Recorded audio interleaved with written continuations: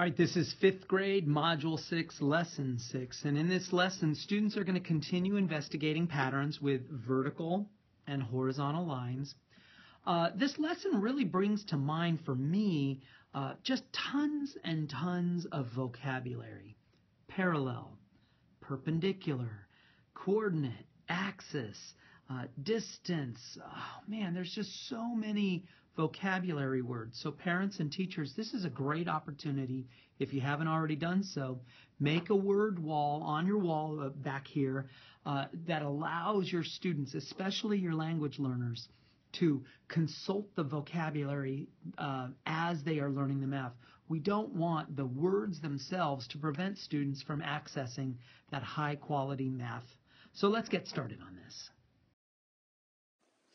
One of the things that strikes me when I look at all this stuff is just how many words there are and how much stuff is going on the screen. So parents and teachers, you're going to need to watch for your students who might, from a sensory point of view, might be overloaded by all this and help them, scaffold it in some way if you want. You can go to EngageNY.org, download the Word files, and you can essentially cut this up so that the students are given one set of directions per page. That might be a little less, it might be a little less visually overloading for some students. But anyway, let's get going. It says plot.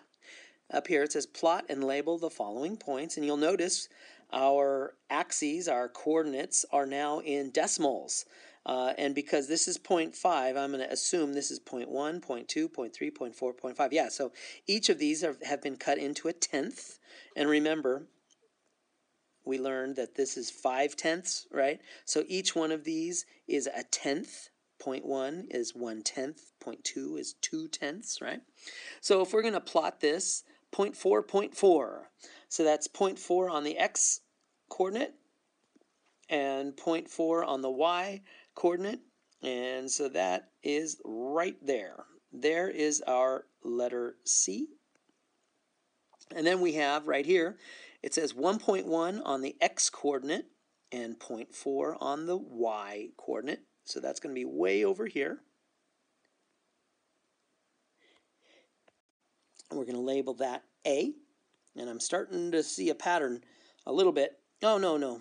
I thought I was going to see that all the y coordinates were going to be 0.4, but I was wrong. I was looking for a pattern, but it's not there. So let's do S. So 0.9 on the x coordinate, 0.5 for the y coordinate. And so that's going to be 0.9 and 0.5 right there. And that's S.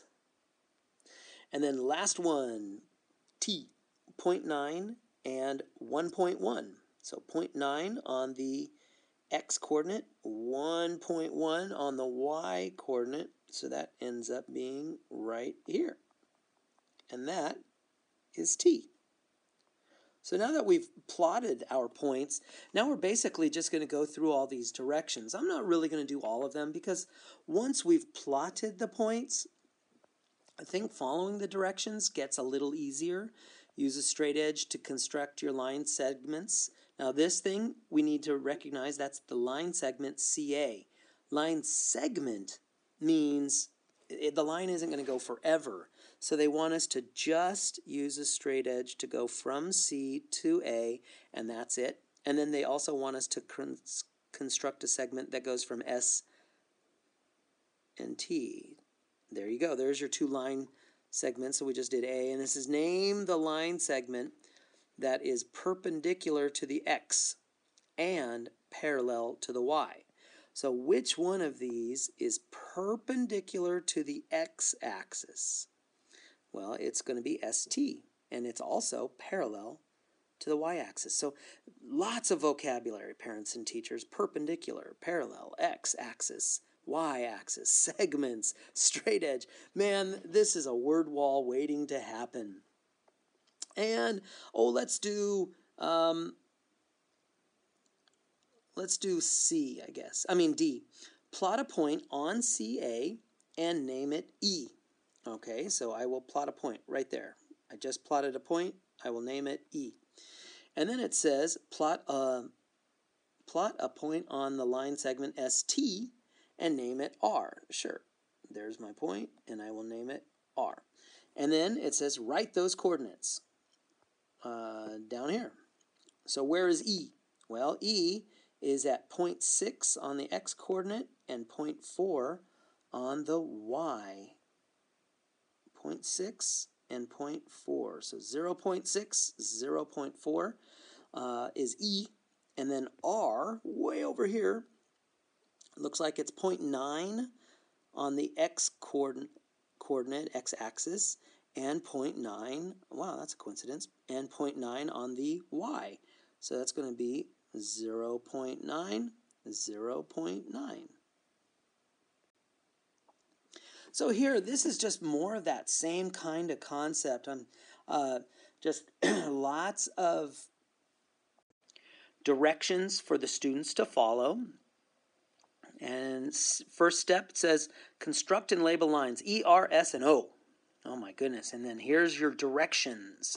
E is going to be 3.75 units above the x-axis. So what does that mean? It's going to be, here's the x-axis, and here's the y-axis, and it's going to be 3.7 above the x-axis. So we're going to go up to 3.7, oh wait, 3.75 I think it was. Yeah, 3.75 above the x-axis, yikes, above the x-axis. And so the line is, where's 3.75? 3.75 is right here. And so the line is going to be, and because it says line, not line segment, it means it's going to go forever in both directions, and we're going to label that E. And that's the idea. So as we are working, the next one says R is 2.5 units from the y-axis, all right, right here. R is 2.5 units from the y-axis. So what does that mean? That means y, 2.5 from the y. Well, here's our 2.5 from the y, and so our line is going to go like this, straight up and down. And I forget what letter that was. What letter was that? That's letter R. And so you get the idea.